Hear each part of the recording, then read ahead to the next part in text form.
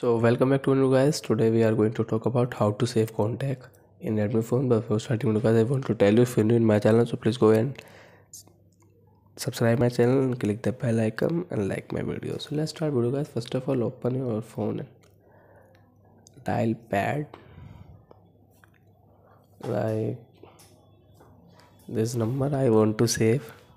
So guys, then you can see create new contact. Click here, first name,